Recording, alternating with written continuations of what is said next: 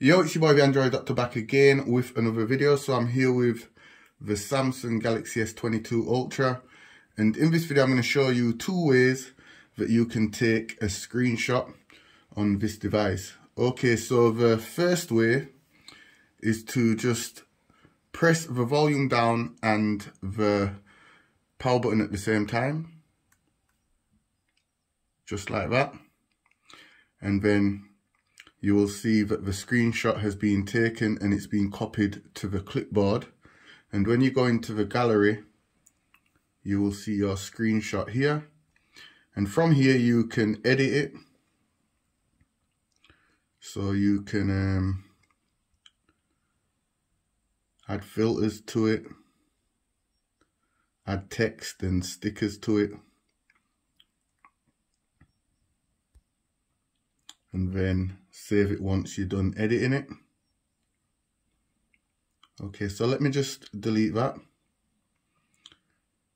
And then the second way to take a screenshot is to go into the settings and go to advanced features, motions and gestures, select it, scroll down to the bottom, and just make sure that the palm swipe to capture is on. And it explains how it works. Swipe the edge of your hand across the screen to take a screenshot. So let's go ahead and try it out. So let's just say I want to take a screenshot of the maps. I would just use the palm of my hand and just swipe across like that. And as you can see, the screenshot has been taken. And if I want to view it once again, just go into the gallery and you can view it within the gallery, and you get the options once again to share or edit it,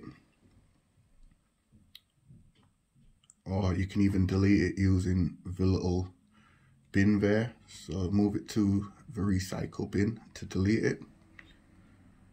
But yeah, that was just my quick video, guys, showing you two different ways to take a screenshot on the brand new Samsung Galaxy S22 Ultra. If this video helped you out, you already know what to do. Give it a thumbs up, share the video. It's your boy the Android Doctor, and I'm out. See you in the next one. Deuces.